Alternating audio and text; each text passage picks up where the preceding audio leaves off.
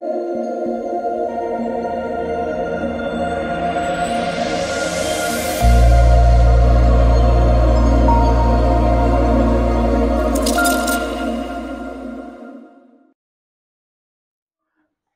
egemenini kaJesu Kristu ngiyakucela ukuhamba nalaba bantwana ukufunda kahle ngezinto zakho. Father, I pray that you fill Amy with your Holy Spirit and me also, Lord, that we would both to these two different groups preach what you want in a way that pleases you, and a way that these children and these us older children need to hear. Lord, may we not just preach to others, but preach to ourselves. And Lord, may you have your way with us. Ngiyacela ukuthi uzovula izinhliziyo zabantwana ukuthi bangaqonda kahle lezi zinto ukuthi uyabachela futhi uzobashintsha linye langa bangathemba ukuthi uJesu wabafela bangakhetha ukulandela uJesu. And Lord, I pray that for those who don't know you, from the children and from us, Lord, that these things would so remain in our hearts that at the right time we would commit, or people would commit their lives to you and experience new life, to be born again. And just pray this in Jesus' name. Amen. So, as I said before, Happy New Year. Jewish people around the world regard this time of year as the new year in their civil calendar. And but biblically, it's not called the New Year. It's called the Feast of Trumpets. In Hebrew, Yom Teruah, the Feast of Blowing Trumpets. And it's in Scripture. And I think the fact that it's alien to us, or some of us at least, indicates that, you know, we've been estranged from the Jewish roots of Scripture. And why is that important? Because it's important because Jesus came as a Jew to fulfill the law. And in fulfilling the law, he fulfills the significance of everything. Well, let's put it this way. Everything that God gave to Israel that speaks of his first coming, and he's going to fulfill the significance of everything he gave to Israel regarding his second coming. That this feast actually is so significant that if we don't pay heed to this, it could jeopardize the message of this. It could jeopardize our standing with the Lord when he returns. Because really, it's about the return of Jesus. Now, Jewish people all over the world celebrate this feast over 2 days. So it started on Friday evening from sundown, and they extended an extra day. So Jewish days don't begin midnight. They begin sundown. Because in Genesis 1, it says there was evening and there was morning one day. So in the Jewish calendar, the religious calendar, it always starts from sundown to the following sundown. And that was the same when Jesus lived on the earth. He celebrated these feasts from sundown to sundown. The reason why they celebrate it over 2 days is because this is the only feast in the calendar that occurs on a new moon. So you would have noticed that it was pretty dark on Friday night because it's new moon, it's the new month. The Hebrew calendar, each month goes according to the moon. So it starts, traditionally, before they set their calendar, it always started when they could observe the new moon. So if there were clouds in place, or if there were not enough witnesses to see that new moon, that new crescent moon, then they would start it the following day. And that's why they celebrate it over 2 days. Why is it important to note that? This observance of 2 days for the Feast of Trumpets is very ancient. It's before they set the calendar, like 30 days exactly. It was when they observed it, especially at the time of the temple, they would have people stationed to watch for the new moon. The Feast of Trumpets is one of 4 New Years that Jewish people have. You probably didn't realize that Jewish people have 4 New Years. Now, they make this one the big one, but scripturally it's not the big one. The big one is in Exodus 12, verse 2. Exodus 12, verse 2.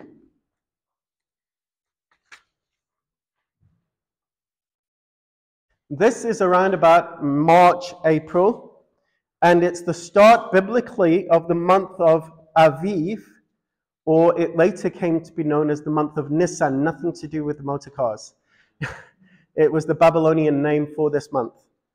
And it says, and so this is the month of Aviv, or the month of Nisan, this month shall be the beginning of months for you. It is to be the first month of the year to you. So God is actually saying the first month is the month around about March, April. That new moon then is the beginning of the year. But Jewish people regard that as the beginning of the year for festivals. So you'll see straight after this, in chapter 12, they have the celebration of the first 2 feasts. The Passover, the Pesach, and the Feast of Unleavened Bread. They occur at the same time. That's the first in the year of feasts. So this new year right now, they regard that as the new year of sabbatical years and jubilees. And you might not know anything about sabbatical years, but scripturally, God told Israel every 7th year in the land, they had to not farm the ground. They had to leave it alone to rest, and they would harvest that which grew by itself. And if you think about that, that might feel a little bit risky. But God wanted his land to have a rest. Doesn't that sound familiar? Every 7th day, he wanted his people to have a rest. So every 7th year, the land had to have a rest. And every 7 times 7 years, every 49th year, when you get to that 50th year, you have a year of Jubilee. Which means that if you owe anything to anybody, it is really a great reset. All debts are cancelled. So if you think you've gotten this huge debt and you've been trying to pay it off, you get to that year, you're free. And the land that you had to sell in order to pay off your debts that belonged to your family, historically, that land goes back to your family. Everything gets reset. Everyone becomes free. Everyone comes into rest. And that is speaking about Jesus' return. When Jesus comes back, this world's trying to do a great reset at the moment. And it's not going to work. The only great reset that's going to work is the one that Jesus will bring. He will cancel everything, and everybody will receive what they're going to receive, depending on how they responded to his gospel. Jewish people who are alive when Jesus comes back and cry out to salvation will be saved, but those who fight against the Lord will be destroyed, and everything will be new. Everything will be renewed. Even the land. The land's going to be renewed. It's going to become fruitful. People are going to take their weapons of warfare and they're going to turn them into farming implements. So says the Word of God. And so if we're looking to create a great reset here and now, it's not going to work. It's only going to work when Jesus comes back. And so the peace that we're looking for is the peace that is brought by the Prince of Peace. So this part of the year, which is the 7th month of the Jewish calendar, this month that we're in now, Tishri, is the 7th month of the Jewish calendar. Why am I emphasizing the number 7 here? Because it speaks of perfection and completion. This is not a human invention where they thought, oh, 7 months sounds good. This is by God's design. God gave this to his people Israel. And though we're not under the law and there's no compulsion for us to observe any of this, I think we rob ourselves greatly by not looking into it, by not learning it, by not taking these things to heart. You'll be interested to know that there's 2 other new year, and the first is in a month called Elul, which was the last month of the Jewish calendar. So it's about August. And that's a new year for the tithing of animals, because they believed that, well, what they experienced was the animals were giving birth at this time. So if you think about it, we have several new years. We have the new year of the 1st of January, but we also have a new year of tax, don't we? We have the tax year, which starts, I think, April and ends at the end of March, or how is it here? Is it different for different people? I think in New Zealand, end of March, beginning of April is the new tax year. So here it's the end of Feb, beginning of March. So that's the new year for tax. For most people, not everybody, obviously, but for many people. So they had to tithe, they had to give 10% of everything that grew organically. They never tithed money. When Jesus was alive, there was no tithe of money. So we don't preach tithing in this church. We preach free will giving. But they tithed animals and crops. So if your animals are giving birth around Elul, then that's the new year for tithing animals. But the trees are producing their fruit about January. And so they call that the new year for trees. They call it Tu B'Shvat. And so that month, so there's those four new years. Let's look at this time of year. Let's look at the Feast of Trumpets. Can we turn to Leviticus chapter 23?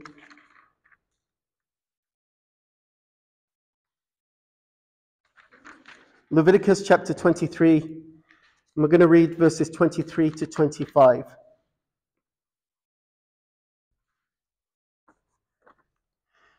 Again, Yahweh spoke to Moses, saying, "Speak to the sons of Israel, saying, in the 7th month, on the 1st of the month, you shall have a rest, a memorial by blowing of trumpets, a holy convocation. You shall not do any laborious work, but you shall bring an offering by fire near to Yahweh." So this day, in the biblical time, it could fall on that day, which we call the 1st of Tishri, or it could actually fall on the following day, depending on when they saw the new moon. Today they do both days. And you'll see here... Sorry. You know when they marched around Jericho, was it at the same time of the year? I don't know, but I know they were blowing they blew, for 7 days they were silent, on the 7th day they blew. Yeah. But theologically, there's the same message there. So you'll see it matches with the Jericho, it matches the book of Revelation, and the trumpets that are blown there. Theologically, there's the same message behind it. But here it says, you firstly have a rest, you're not to do any laborious work. So this is a holiday. In fact, they call it, they'll say happy holidays in Hebrew, they say Chag Sameach, which means happy feast. Their holidays were religious feasts. They weren't just to go to Barbados and have a nice time.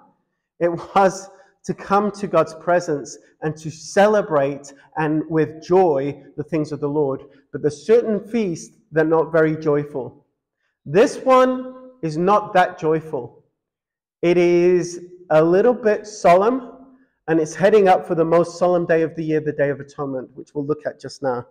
They had to blow the trumpet all day, and you'll see it's this kind of trumpet. There were two types of trumpet in Jewish history. They had built two silver trumpets, and these were spoken of in Numbers 10, verses 1 to 10. Numbers 10, verses 1 to 10.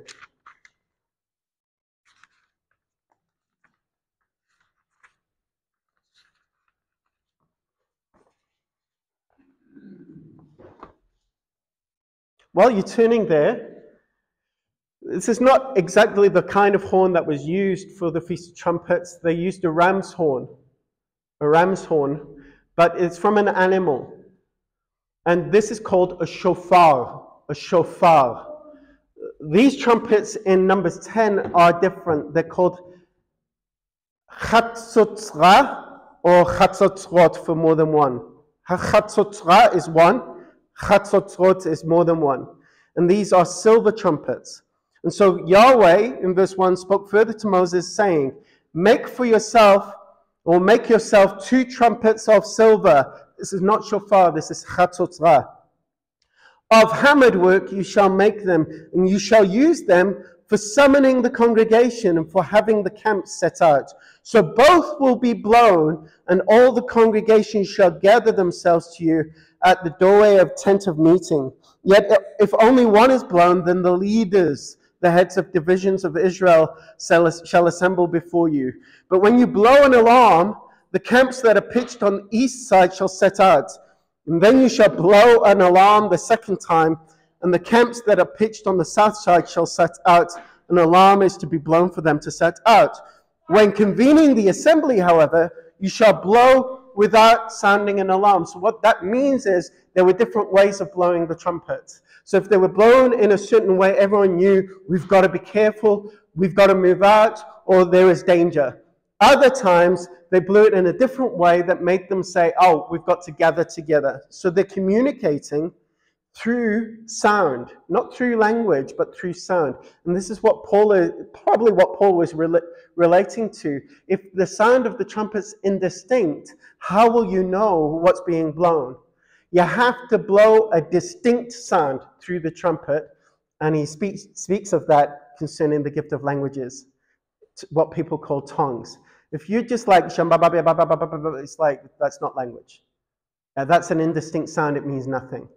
It's got to have distinct sound. And so here, there would be at least two very distinct sounds, and a sound for alarm, and a sound just for convening an assembly. But then, also it says, if you go down to verse 9, when you go to war in your land against the adversary who attacks you, you shall sound an alarm with the trumpets.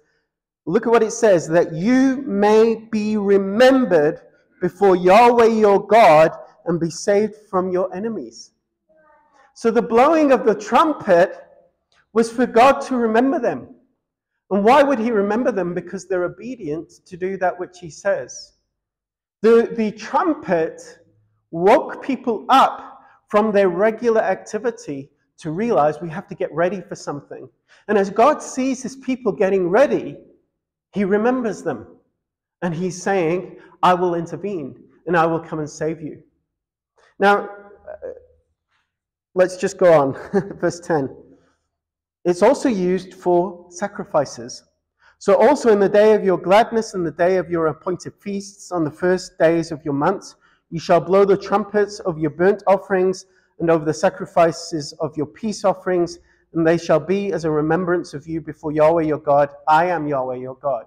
So even when they were giving up the sacrifices, they were blowing these silver trumpets. On the day of blowing trumpets, they give sacrifices as well. And so you'll see, if we turn to Numbers 29, and verses 1 to 6.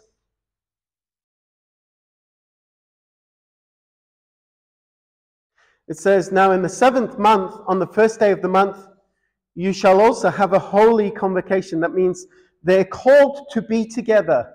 They're summoned, and they come together. Numbers 29, verses 1 to 6. You shall do no laborious work.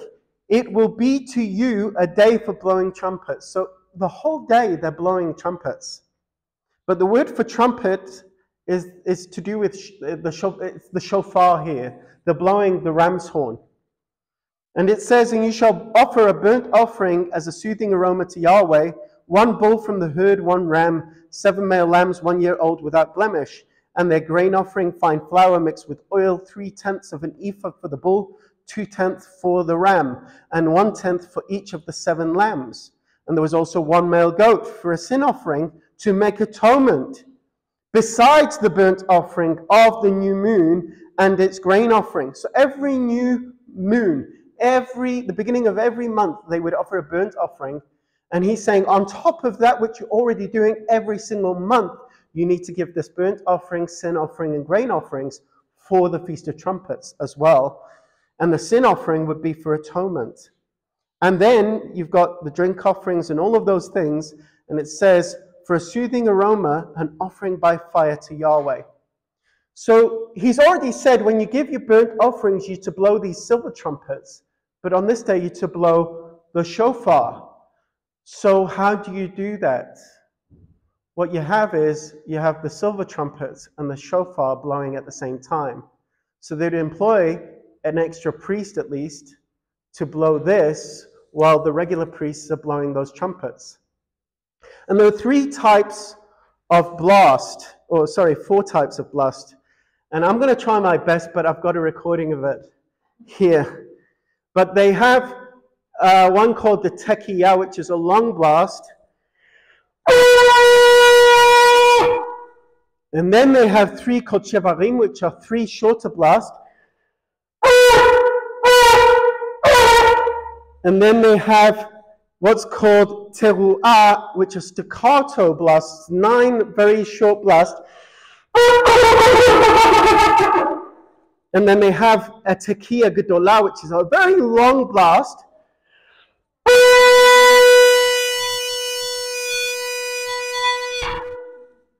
Now, how does that, if you had to hear that, how would it make you feel? Nervous. Especially with me blowing it. But it should make you nervous. I'm actually got a recording, and this is better. That's why I've got it, because I'm not very good. Thank you.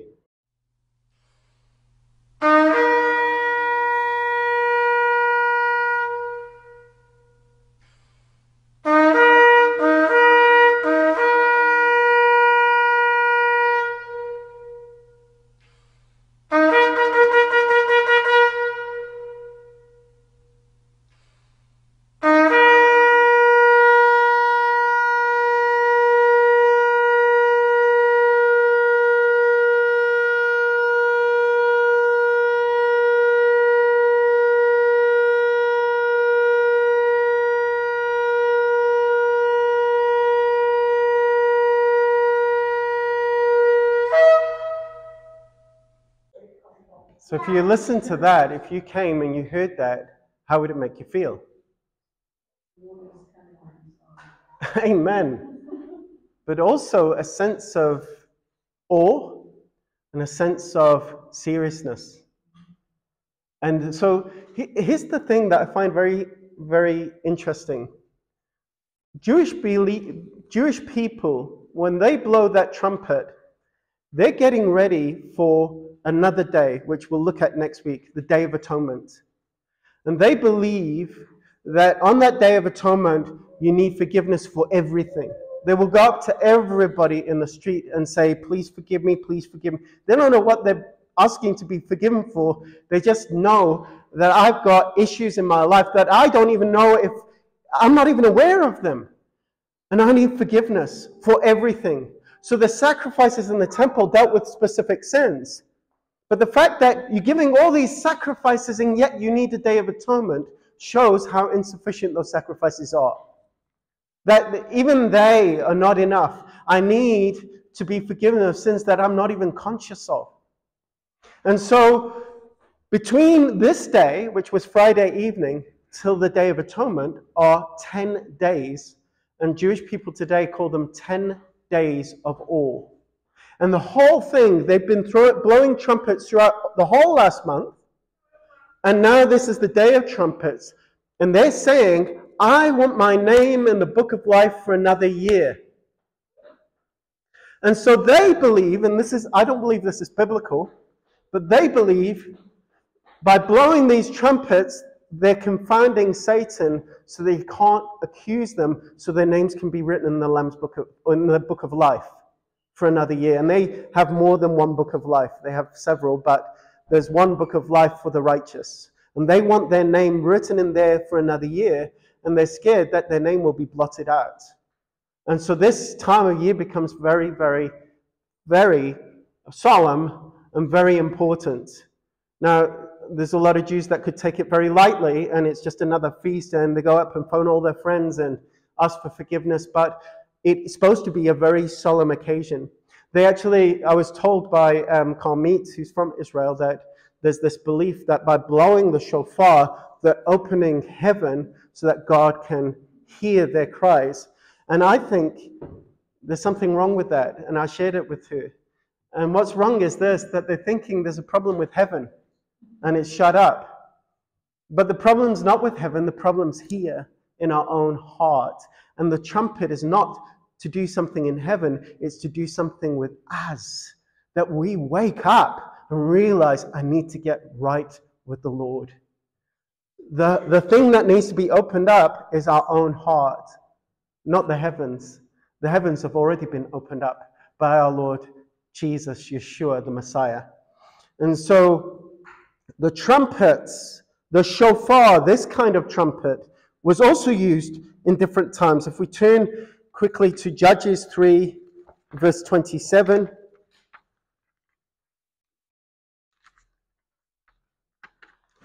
Judges 3, verse 27.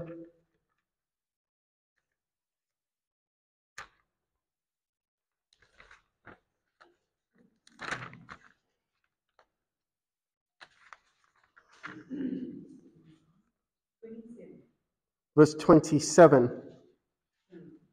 And this is the time when Ehud, left-handed, which I'm glad because I'm left-handed, and a guy came in and killed the king of the Moabites, and he escaped.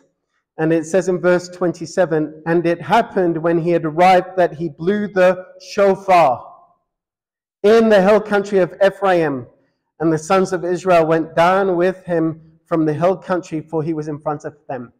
It was a call to battle, but it was also a call of victory. Because he's saying, come, let's fight. The king is dead. We can win this war. And obviously, that was because God was with him. So there's blowing the shofar, it's a sound of battle, but it's also a sound of victory in this context. And then if we turn to Judges 7, and Amy will be very glad that I'm reading this one because she's actually teaching this with the kids. Judges 7, verses 19 to 23. This is Gideon coming to attack with his 300 men. And it says, so Gideon and the 100 men which were with him came to the outskirts of the camp at the beginning of the middle watch. When they just set up the watch, they blew the shofars and smashed the pitchers of lamps that were in their hands.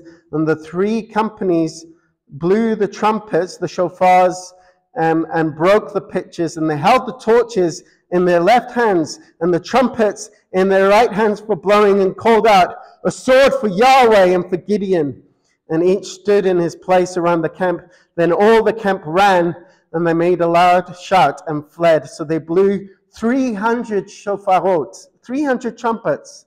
And Yahweh set the sword of one against another, even throughout the whole camp. They didn't even have to take, they got a lamp and they got a trumpet. Where's the sword? With the enemy. They didn't have to wield a sword. The enemy turned on each other because of the confusion. Isn't that amazing? And so it says that Yahweh set the sword of one against another, even throughout the whole camp, and the camp fled as far as Beit Shittah, towards Zererah, as far as the edge of Avel, Meholah, by Tabat. So you've got here the trumpet used to bring confusion to the enemy, but again, it's the sound of alarm of war and of victory in this context. But it's not just to do with victory, it's also an alarm. We turn to Ezekiel. Ezekiel chapter 33, verses 1 to 6.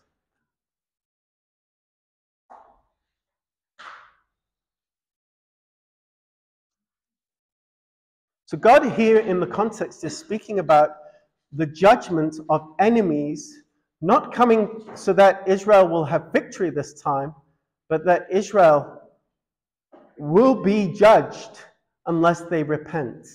That's basically what you're dealing with here. Chapter 33, verses 1 to 6.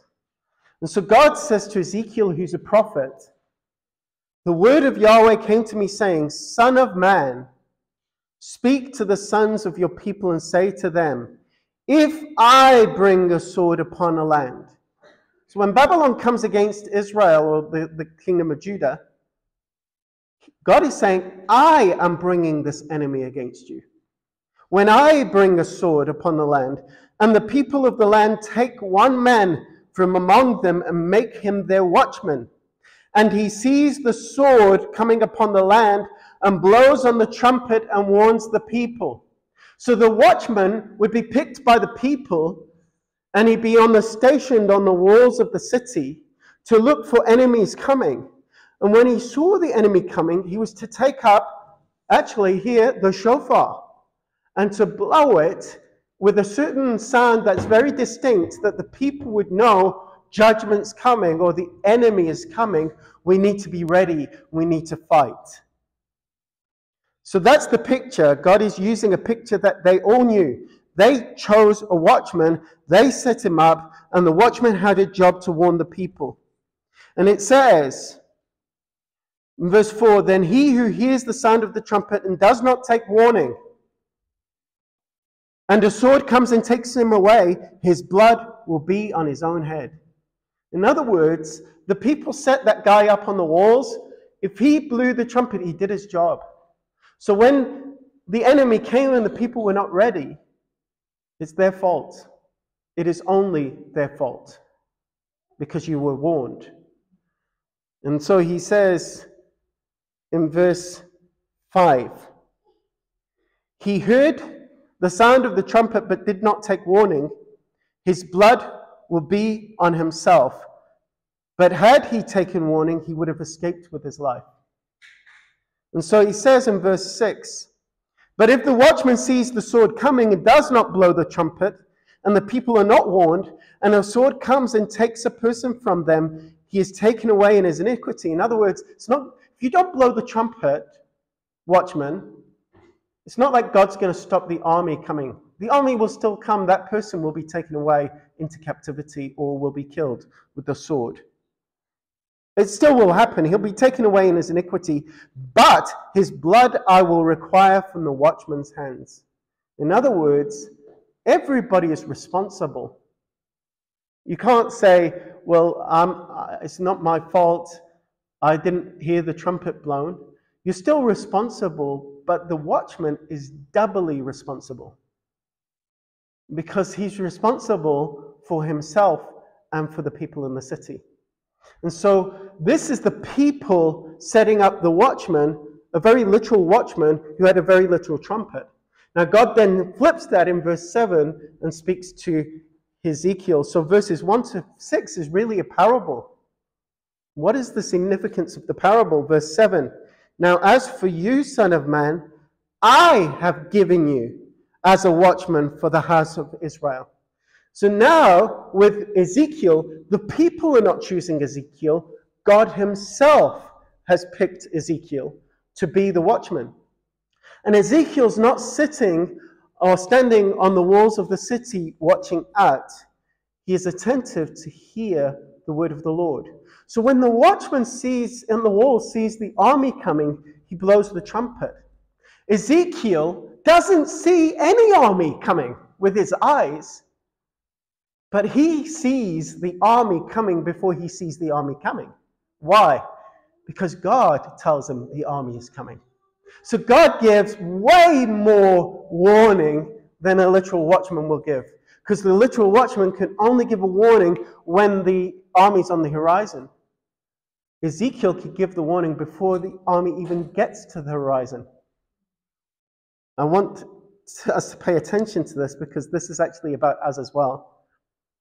And so it says, so you will hear a word from my mouth and give them warning from me. When I say to the wicked, O wicked man, you shall surely die, and you do not speak to warn the wicked from his way, that wicked man shall die in his iniquity, but his blood I will require from your hand.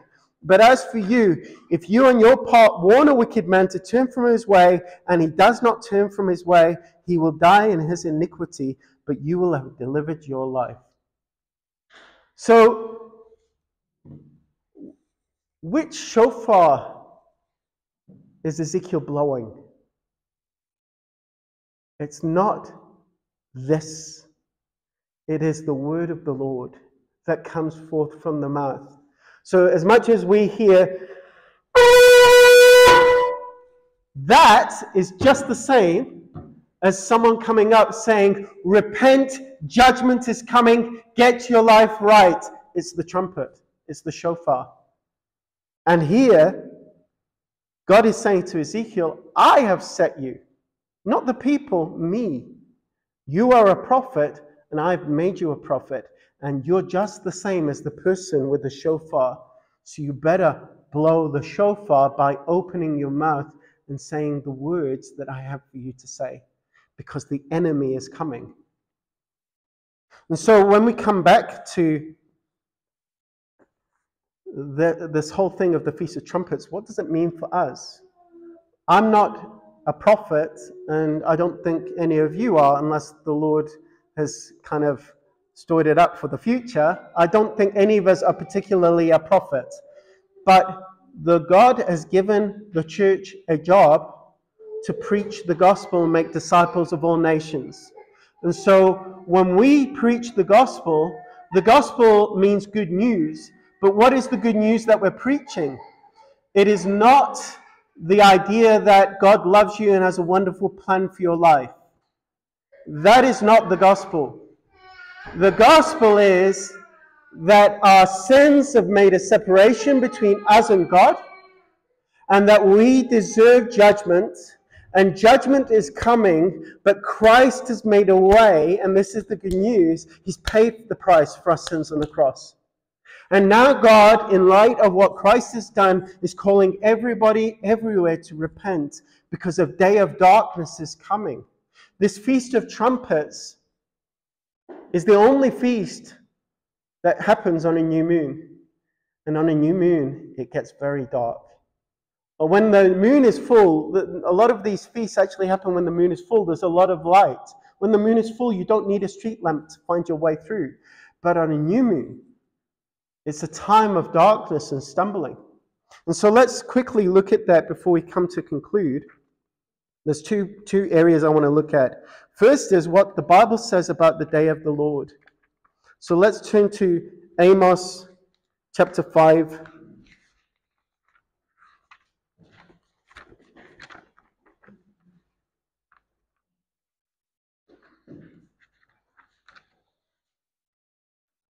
Amos chapter 5.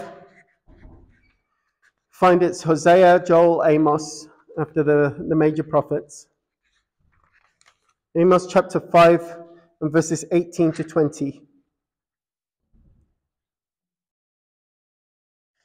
Woe, you who are longing for the day of Yahweh. For what purpose will the day of Yahweh be to you? It will be darkness and not light. As when a man flees from a lion and a bear meets him. In other words, you got away from one danger and another danger encounters you. Or when you go home, you lean your hand against the wall and a snake bites him.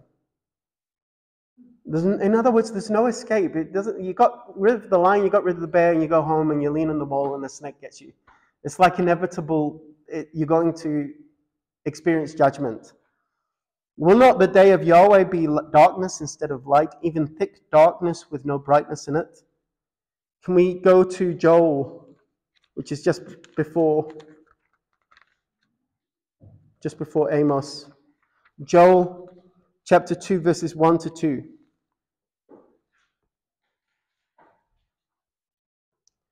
Blow a trumpet in Zion.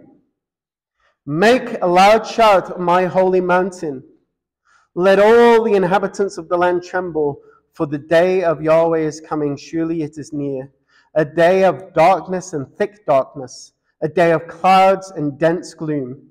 As dawn is spread over the mountains, so there's a numerous and mighty people. There's never been anything like it, nor will there be again after it, for the years from generation to generation. The day of the Lord is preceded by the blowing of trumpet. The day of the Lord is preceded by the blowing of trumpet. The blowing of the trumpet begins the day, 10 days of awe, till you get to the Day of Atonement. where you find out if your name's in the book of life in Jewish thought. Let's go to a few scriptures concerning what that means for us. Can we go to 1 Thessalonians chapter 1, verses 9 and 10, and then chapter 4. 1 Thessalonians 1, verses 9 and 10. Paul, writing to the Thessalonians, talks about the believers from Macedonia and Achaia, and he says, they themselves report about us what kind of an entrance we had with you, Thessalonians, and how you turned to God from idols to serve a living and true God and to wait from his Son from heaven, whom he raised from the dead, Jesus, who rescues us from the wrath to come. This day of darkness and gloom is also a day of salvation for Jesus' people. He's going to rescue us from the wrath to come. Let's turn to 1 Thessalonians chapter 4, verses 13 to 18. We don't want you to be uninformed and ignorant, brothers, about those who are asleep. That's believers in Christ who you knew, who've died. We don't want you to grieve as the rest who have no hope. 1 Thessalonians 4, verses 13 to 18. For if we believe that Jesus died and rose again, even so God will bring with him, that is Jesus, those who've fallen asleep in Jesus. In other words, when you die, your body goes in the ground, your spirit and your soul go to be with the Lord. When Jesus comes back, he's going to bring the souls and the spirits of those who've already gone before us. And so it says here, for this we say to you by the word of the Lord, that we who are alive and remain, that word remain means surviving remnant, residual number. It says, until the coming of the Lord, that is the coming with the definite article. There is a day coming called the coming of Jesus, the coming of the Lord. He parousia, the coming.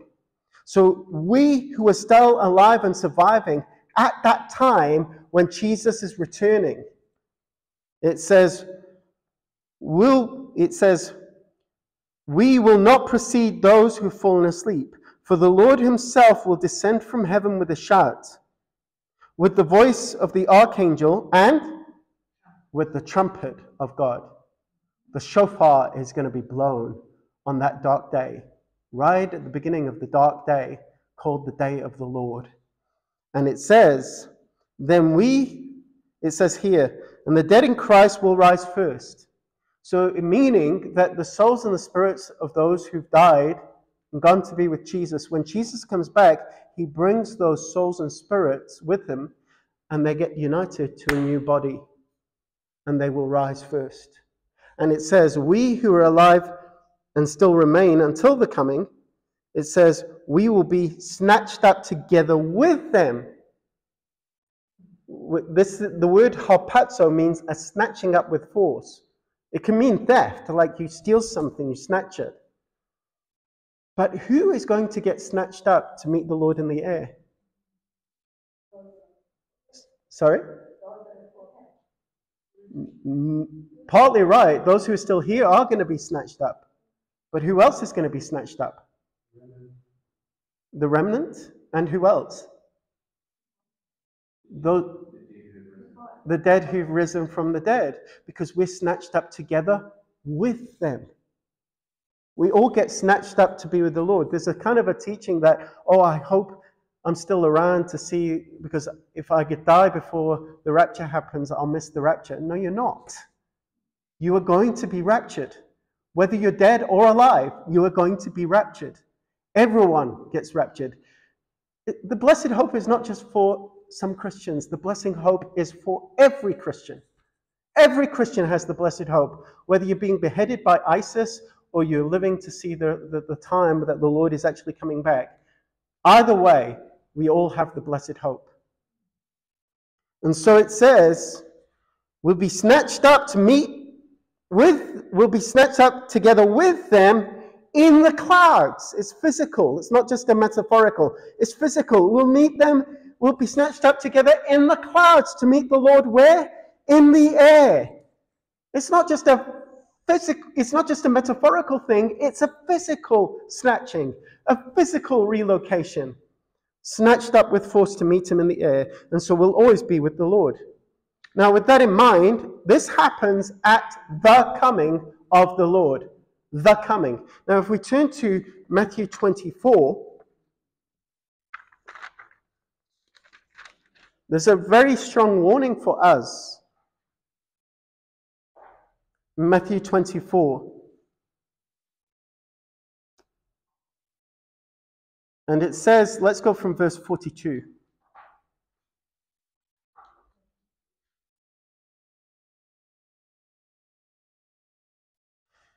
Therefore, stay awake, for you do not know which day your Lord is coming. But be sure of this, that if the head of the house had known at what time of the night the thief was coming, he would have stayed awake and would not have allowed his house to be broken into. For this reason you must also be ready, for the Son of Man is coming at an hour when you do not think that he will. Jesus is teaching us we should always be ready for the coming of the Lord. But I do not believe this is saying that any moment now Jesus could rapture us. He's teaching us we're to have the mindset of always being ready, but it's not saying that, and I'll tell you why. If you go back to verses 32 to verse 41, Jesus says in verse 33, when you see all of these things proceeding, recognize that he or it is near, right at the door. Truly, I say to you, this generation will not pass away until all these things take place. Heaven and earth will pass away, but my words will not pass away. But of that day and hour, which day and hour? When it is close and it is near, the day of the Lord. Of that day and hour no one knows, not even the angels of heaven, nor the Son, but the Father alone. So he says the same thing here as he said in verse 42 to verse 51. Now let's go back to verse 15. In that time, there's going to be a man, we call him Antichrist, that will make strong a covenant with Israel for 7 years. And halfway through that agreement, he will break it. And when he breaks it, he's going to sit himself in the temple in Jerusalem and say, I am God, worship me. And people who know Jesus' words, who are in Jerusalem and Judea, will have to flee at that time. According to Revelation chapter 13, verse 6, it's not just the Jewish temple that happens in. It's also, he blasphemes God's temple, that is, those who dwell in heaven. In other words, what happens in the Jewish temple in Jerusalem, which is not yet built, by the way, but they've got everything to build it. The problem is if they build it, it's World War III. So when it happens, you know, this is the time, because it was impossible that they could build it. And yet when it happens, we can say to the people of the world, we told you this was going to happen. When the world would say, nah, impossible. The Lord gives us signs for a reason. And so he will sit himself in that temple and say, I am God, but he will also invade the churches as well. Do you remember communist Russia? Well, you weren't here, but do you remember reading about it? In Romania, they gathered all the church leaders and they said to the church leaders, we require you to put a picture of Stalin up on the walls of your churches.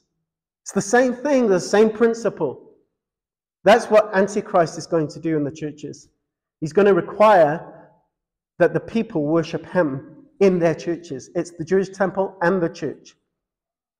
And so what he says in verse 15 is, when you see the abomination of desolation that Daniel speaks of, verse 16, then those who are in Judea must flee.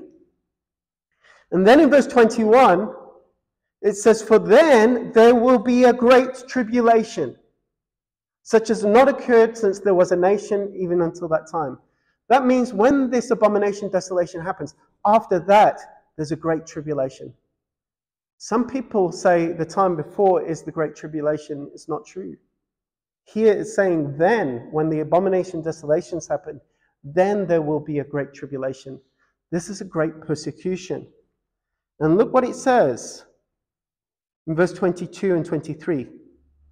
Unless those days have been cut short, no life would be saved, but for the sake of the elect, those days will be cut short. Then, verse 23, then, if anyone says to you, behold, here is Christ, or there he is, do not believe him. So after the abomination desolation, there's been this fleeing, and these people in hiding, what's going to happen? People will come along and say, oh, Jesus has come back. He's in this inner room. He's in the wilderness. He says it's a trap. Don't trust them. Do not believe them. Why?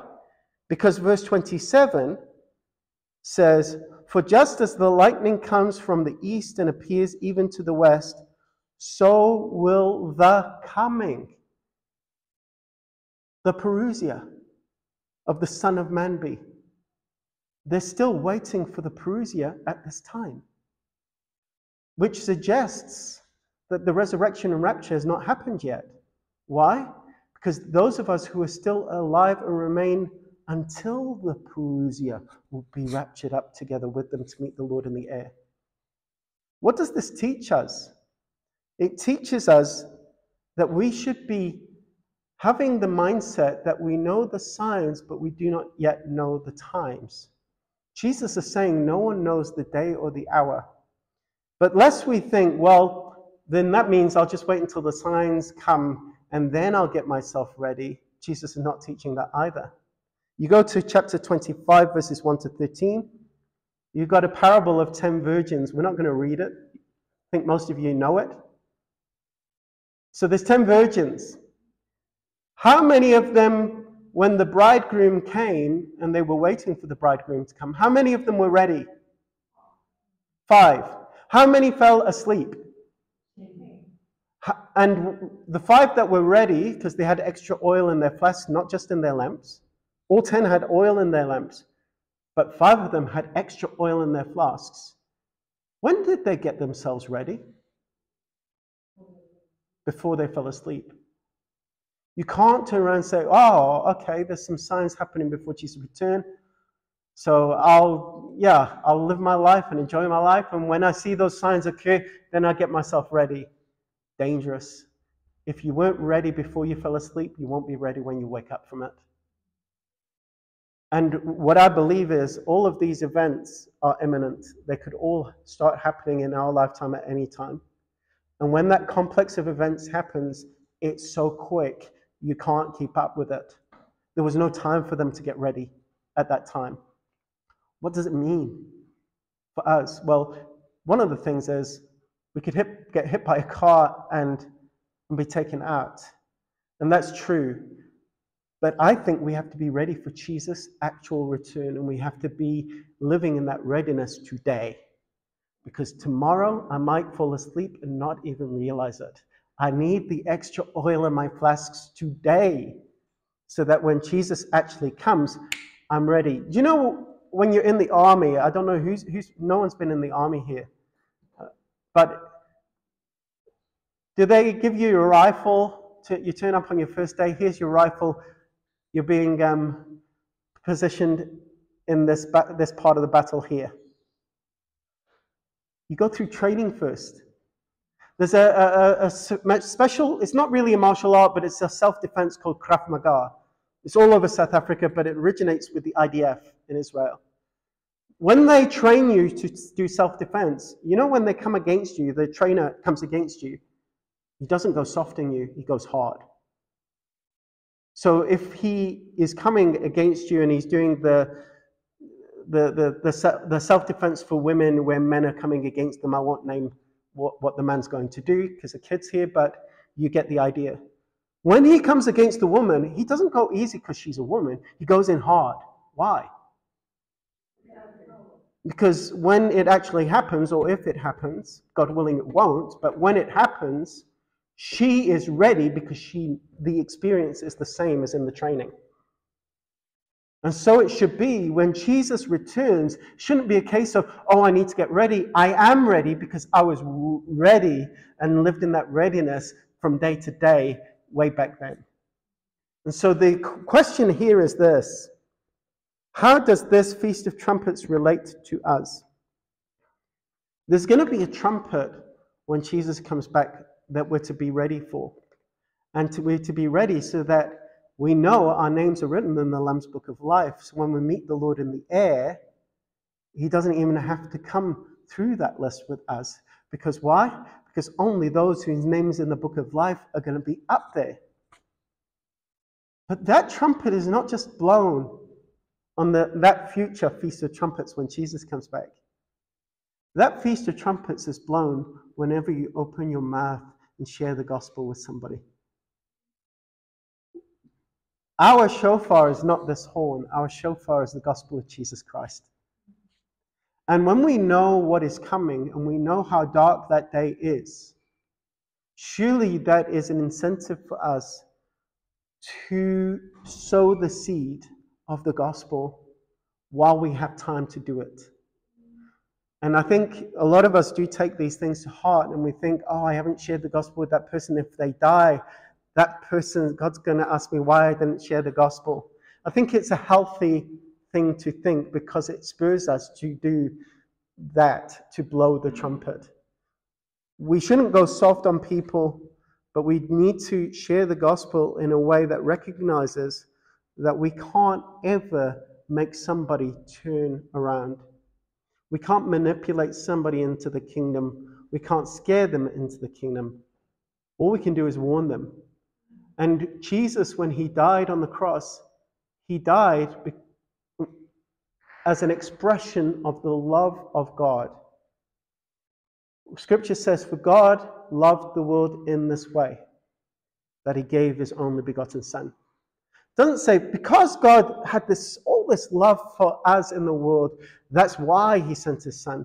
That verse is not saying that. That verse is saying, by sending his Son, that was how God was loving the world. He loved the world at that time practically. He wasn't turning around and saying, I love you so much. He spoke with his actions. He took the punishment for our sin on the cross that we might be forgiven.